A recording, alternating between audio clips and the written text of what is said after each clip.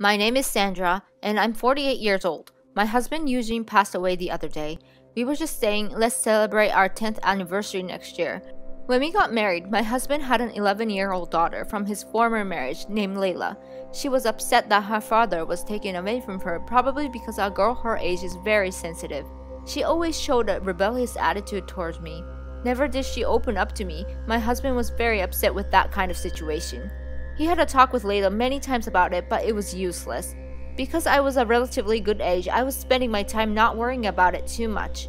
However, I was vaguely thinking if we can live together from now on, since my husband had passed away. I have to talk to you about something. Talk? What is it? It's about our future. Oh, then why don't you come down to the living room? I'll prepare something to drink. No thanks, I don't want to talk to you directly. What? You may have married my dad and you may be his wife, but it's not as if you became my mother. You may have thought so, but I haven't accepted you. So, now that dad's gone, I don't want to be talking to a stranger. Is that so? You may be right that we are not blood related, but we have been living together for almost 10 years now. Isn't stranger a little too harsh? You are a stranger, aren't you? Can you stop acting like my mother? I don't mean to, but the two of us are going to be living together, you know. You could at least get a little bit closer to me, don't you think? About that, living together with a stranger is impossible. What do you mean impossible? Do you intend on moving out? Huh? Why do I have to move out? There are so many memories between dad and mom. You're the stranger, so you're the one who should move out. Up to now, I was dealing with it because you're his second wife. He's gone now. It's common sense, isn't it? Move out right this minute. Wait a minute. What are you saying all of a sudden? It's not sudden. I want to kick you out from a long time ago. I was against the marriage even since I found out that you were going to get married to dad. But he decided to marry you from his own will. I couldn't forgive you for replacing mom. You two are the ones who kicked mom now. You look as if you can't even kill a bug, and you do this. You're the worst. Wait, we never kicked your mother out. I don't want to hear any excuses. I hate you. There's no way that I can live with a stranger that I despise. So get out of this house. Don't come around ever again. Apparently, Layla didn't know the real reason why her mother had left. It's not as if he had kicked her out. It was because she had found someone else and decided to leave. And I was the one who had been by his side when Eugene was deeply hurt. I was his friend from a long time ago. I know that you hate me, but I have the same feelings for Eugene as you do. So please let me stay in this house which has Eugene's smell that I can remember him by. No, this house, dad, and his inheritance all belong to me. Anyway, just get out of here. But if I move out, you're going to be living in this house all by yourself. Can you live by yourself in this big house? Huh? Are you making fun of me? I'm a university student. Of course I can do something as easy as that. It's not as if I'm making fun of you, but you've never really done any housework before. You've never even cooked because you didn't want to be near me. Do you know how much the daily expenses are? The house is this big. I can't imagine you taking care of everything on your own. Shut up! Shut up! Shut up! I told you not to act like my mother. You say that you're an adult, but you're a student. I'm also worried about money. It's not as if Eugene's inheritance will last forever. A stranger has no right to say that to me. I can handle the money on my own. But stop talking and hurry up. Pack your things. Alright, but I won't be able to move out right away even if you say so. I have things to pack for myself. I have to clean up after Eugene too. Of course you can't do that. I can bear to think of having dad's things stolen, saying that you'll clean out his things or something. You're going to make a lot of excuses so that you can stay here, aren't you? Of course I'm not going to let you do that.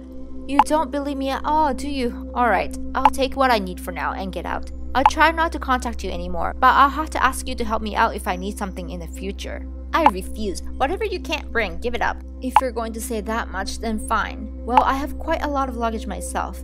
If I can't come back and pick them up later, I want sufficient time to pack. Give me 3 days. Alright.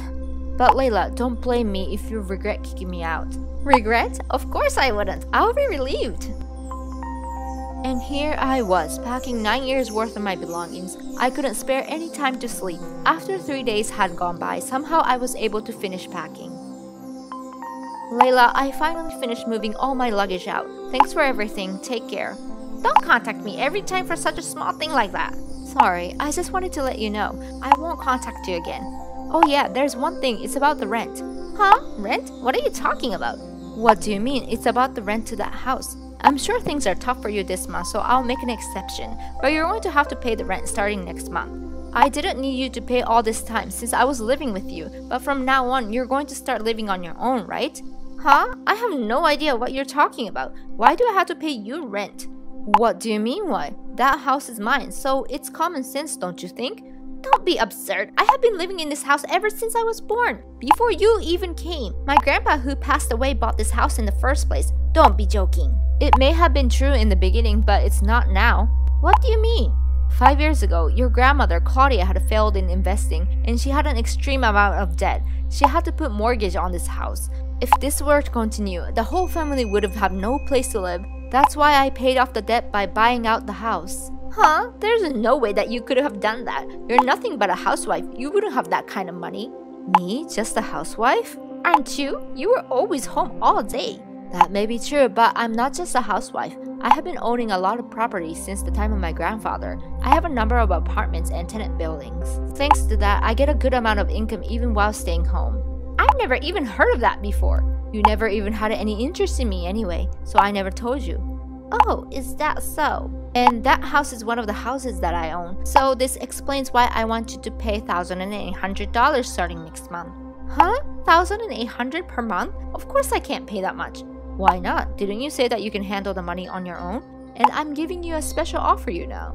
Well, I never thought I had to pay rent.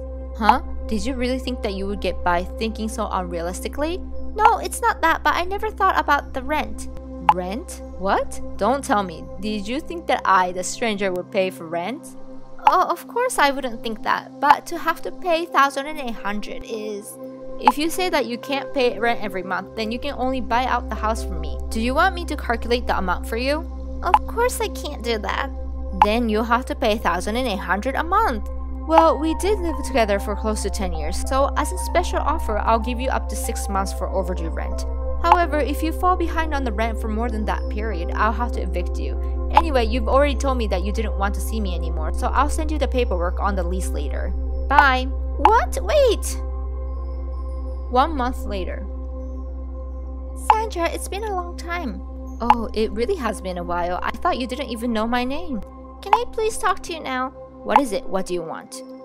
It's been a month since you left. I don't know how to say this, but I thought it's about time. What are you talking about? It's about time for what? It's about time you came back, don't you think? You're the one who kicked me out, you know. Yeah, but I don't know how to say this. For the first time, I realized how much you mean to me after you had left. Why don't you be honest? You can't do anything without me. You have to clean the house, do the laundry, and cook. You have to do everything by yourself. You also have the monthly rent to pay. Even though you may have inheritance from your dad, it's not going to last forever. Then you might as well deal with it and live with me. You won't have to pay rent, nor do the housework. That's it, isn't it? You're completely right. I can't bear to be alone anymore. I did some calculations to see how I can save from using up Dad's inheritance. In order to do that, I would have to work part-time. But in order to work to earn enough for my rent, I would have to cut down in going to classes at university. And of course, I wouldn't be able to take care of the house. Even the cooking, I've never done it before, so there's no way that I can make anything. I said to myself, I'm going to do it, and I gave it a try for a month, but I realized that it was impossible. Of course you wouldn't be able to. You only have to think about yourself all these years.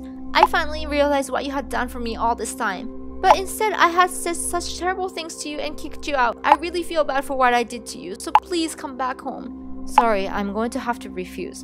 Huh? Why? How selfish are you going to get to say all those terrible things to me like that and then come back and say that you couldn't do it? I don't mean it like that. I regret for acting that way. You're just saying that you're not going to fool me. The only reason why you want me to come back is simply so that you can relax. Isn't that so? No, it's nothing like that. I finally realized how much love you gave me all this time. Please, let's make up. I don't want to make up with you. We were never close anyway. You will never understand how painful it was to be neglected by you for close to 10 years. I'm sorry. I really am sorry. So please come back, Mom. Mom, huh? I wanted to hear you say that from long ago. Don't act like you're my daughter now. Oh, please forgive me. Anyway, the rent starts from this month, so do your best. Wait! I received messages from Layla many times after that. The details were always the same. It was so obvious that she only wanted to take the easy way out. And her words of apology were just all talk. That's why I found the guts to go to Eugene's little sister, Melanie, for some advice. I had been keeping in touch with her a lot ever since Eugene's passing. I told her about how Layla had kicked me out, so she didn't have a hard time understanding about this either. And it turns out that Melanie decided on taking care of Layla. Melanie has experience raising 4 kids of her own, so she is very reliable. Unlike me, it's true that they are related by blood. Melanie had promised me that she would put things in Layla's head, such as house chores, handling the money, among other things, and so on. And when she is capable of living on her own, I intend on giving her the house that we had shared with Eugene. Until then, I intend on taking responsibility of that house. It didn't matter how much Layla and I got along. I just want her to become happy.